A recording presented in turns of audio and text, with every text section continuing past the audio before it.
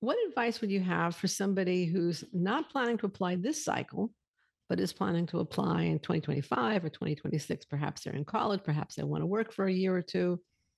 What should they be kind of thinking about doing to prepare themselves to apply to Cornell Law?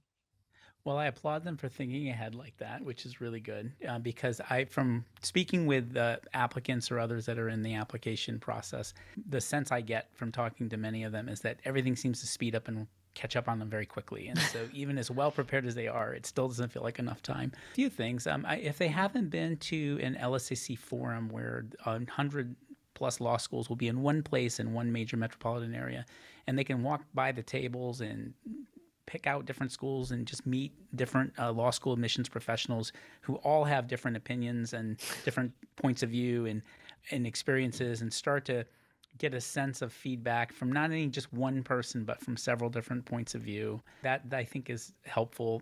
If they happen to still be in college and they have a pre-law fair that's happening at their particular school where 30 to 40 or 50 law schools are there, I think that's extremely helpful as well.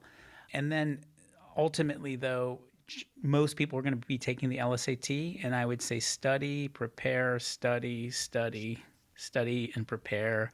If you have 1 minute to spend left and you ask me how to spend the minute, I'd say spend it on the LSAT preparation.